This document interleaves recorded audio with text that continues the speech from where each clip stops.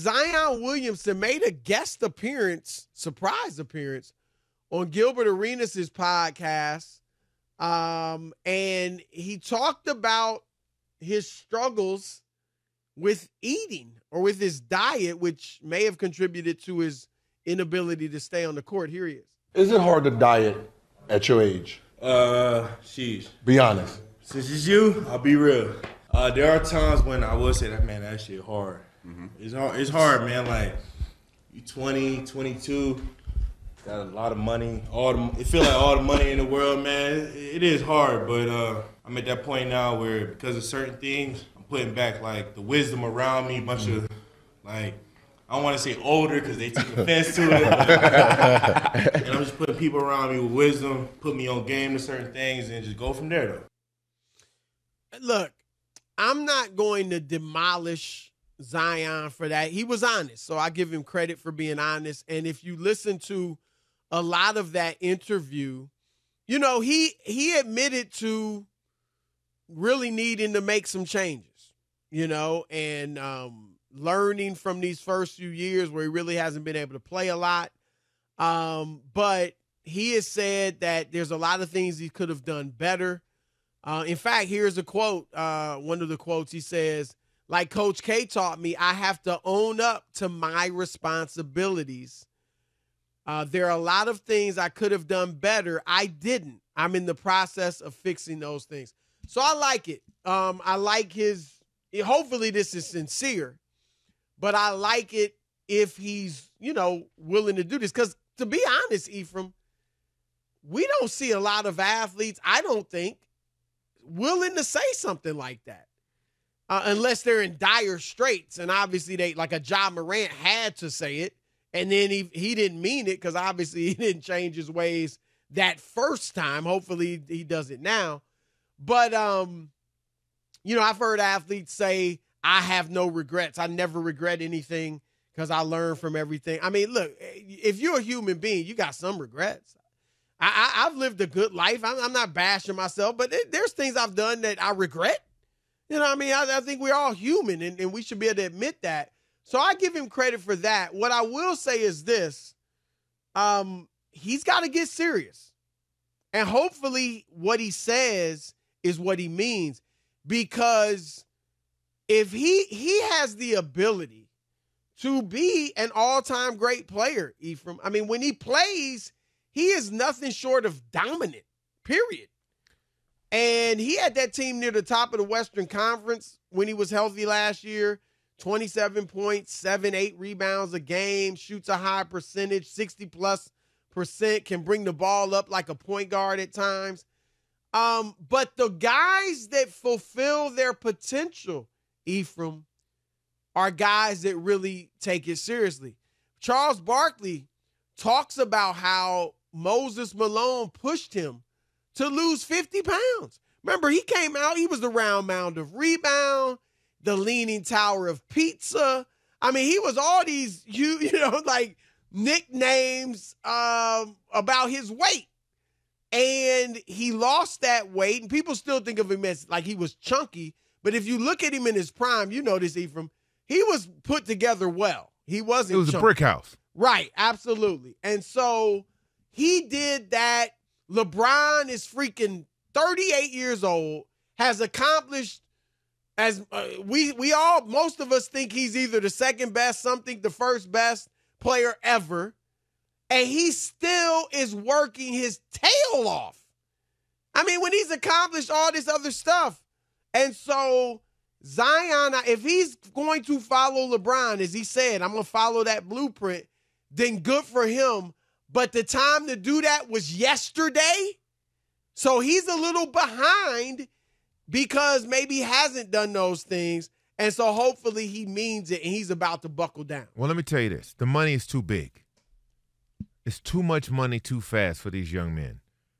The thing that I took from that interview is it feels like I have all the money in the world.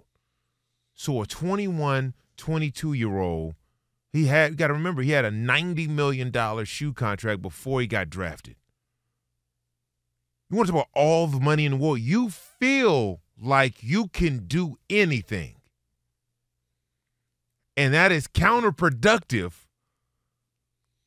when you're trying to be great at something. And because LeBron had that too. Because normally you're talking about outliers, okay? When you speak of LeBron and the Jordans and the Kobes, these are outliers. So you can't hold the rest of the league to that standard because they're special. That's a reason they're talked about as being the greatest ever. We're just talking about you becoming a professional athlete, right? And living up to your potential, which he hasn't done. The discipline it takes off the court is more important than your discipline on the court. You only play. You're only out there playing for 48 minutes. Right. Right? The rest of your life is happening off the court. Right. What you do with your homeboys, John Morant. What you do at the fast food restaurant or at home in the kitchen, Zion Williamson. What you do in the bedroom and others, Zion. That's where the discipline is most needed. Basketball becomes, you're great at that. This kid has been a sensation since he was 12, 13 years old because of social media. Everybody in the world knew who he was. He goes to Duke, and he said Coach K had taught him some things. He's just been a kid who's been great at basketball. He went to college for 1 year. How much can you learn in a couple months? Even if your coach or your mentor is someone like Coach K, you can only learn so much. He landed in the NBA as the #1 pick in the draft with a truckload of money and all his dreams and prayers answered. So now what? And if you don't, hold on, if you don't have people in place, if you don't have a real legitimate circle, then this is not irregular. This will happen to you because everybody loves what the money and the fame has to offer in your circle. But if you don't have somebody to be like, look, and I was very critical of New Orleans and their staff for not getting him a live-in chef, not giving him a nutritionist, right? You have to be able to monitor and watch your investment because he's a child. He should have definitely had all of that. Chef. It should have been a requirement. Question. Absolutely. Absolutely. And that's the thing, right? Ephraim, like, his eating should not be a problem. And I get it. I'm not saying beignets, gumbo, that's from where I'm from. So I know all that. And I know it's tempting. But you know how it is. I often say this, somewhat serious, somewhat joking.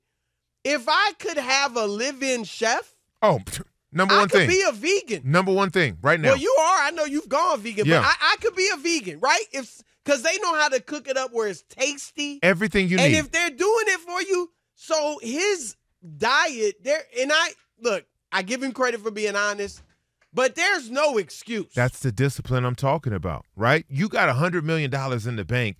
Of course, my house is going to have a guest house. My chef is going to be there. Right. Not anything I'm eating at home, he's preparing or she's preparing, period. It's going to taste great. It's going to be exactly what I need. Miss the other stuff. When I'm rehabbing, when I'm injured, I'm not going to put on 15, 20, 25 pounds because I don't have the discipline enough to eat properly because I can't work out. That's what I'm talking about. You got to be able to go into these kids' lives if you've invested that amount of capital into them, in them, and you got to be able to guide them and give them that guidance to where they don't become a detriment to themselves. So let me ask you this, because I'm sure you've seen guys who live it up, party with the girls, all that stuff, right? But yet are able to have that discipline. Is that how do guys do that? You know, where they still have their fun and all that, but they also are disciplined enough to not let it affect their game. Very difficult to do it as a young player. Very difficult, especially now. So are you saying, do most of the young superstars, regardless of the sport, but we're mainly talking football and basketball, the guys that are young superstars, are they not out there, kicking it, living it up to the maximum or, at least to a large degree in your mind? They are, but the job comes first. I've seen guys, Floyd is a perfect example, Floyd Mayweather, right? We're doing a documentary on Floyd right now. So we have a lot of access to stuff. Floyd parties, he do all that. He will train at 5 o'clock in the morning. He'll go have some burgers and all of that. We've seen it on 24/7 and then Fight 360 or whatever. And then he'll go and train. He never let his lifestyle outside of the ring affect his training and being ready for inside of the ring. I'm not saying you can't go party, you can't have a good time, you can't go to the club, but that's not your job. That's not your livelihood. You can go to the club but if you get up at 4 or 5 in the morning and go work out, okay, now we working. Right. You have to be able to do that. It boils down to, and we've said this in a lot of different circumstances. Do you love the game or do you love what it brings? Games get you. Yep. Right? And that's if you really love the game, like a LeBron James or somebody like a that. Kobe Floyd, Bryant. Like no a matter Kevin what you Garnett. accomplish, you're going to work your tail off. If you just love what it brings, then once you get that stuff, the women, the money, the fame, the material, right? Like you're going to lose sight of the main thing. I don't know Zion, but watching him and his weight fluctuate and all the things that's going on with him on social media and all the I don't know if you know what's out there. It's out of control, right? Right. To me, that doesn't scream, I'm in the lab. I'm working. I'm getting right. I'm trying to play all 82 next year. That doesn't scream that to me. No.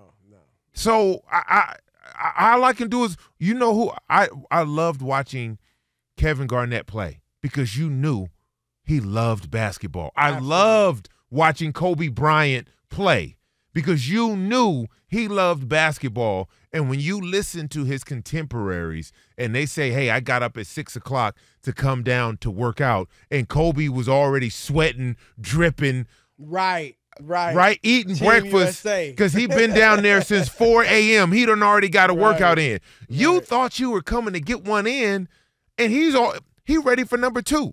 So let me ask you this before we throw it out to the callers. Do you think it's obviously not too late chronologically, but do you think the fact that he's about to be 5 years in now and he's just coming to this revelation, if we're giving him the benefit of the doubt that he is, now he's not just saying it, do you think that it kind of shows that it really ain't in you? Oh, it definitely does show it's not in you. But he can change all of that. His abilities alone, if you put some discipline behind those abilities, that his God-given abilities, it's a wrap, brother. He will take the league by storm. Yeah. But it's hard to do it when you're sitting on $200 million. It's hard to do it.